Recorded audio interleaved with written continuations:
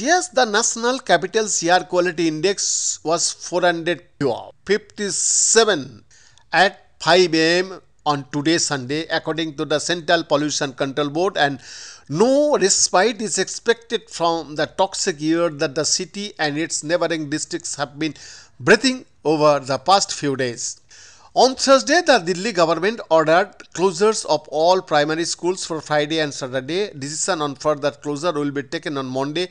Additional curves are already in place in Delhi, Noida, Gurugram and Faridabad.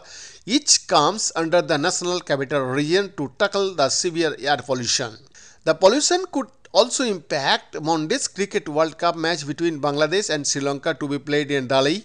Delhi with an AQI of 483 at 7:30 am is the world's most polluted city on Sunday, reports NDTV. Kolkata 206 and Mumbai 162 are third and sixth respectively.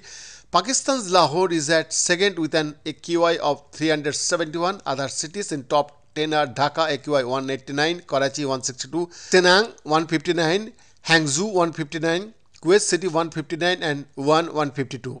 Air quality has deteriorated in Mumbai too, as visuals here taken from Marine Drive and CST at around 7 am. So, at 7 am, the financial capital's AQI stood at 184. Delhi's Qutub Minar are engulfed by a thick layer of haze. Delhi's AQI continues to be in the severe category as per CB AQI at 486.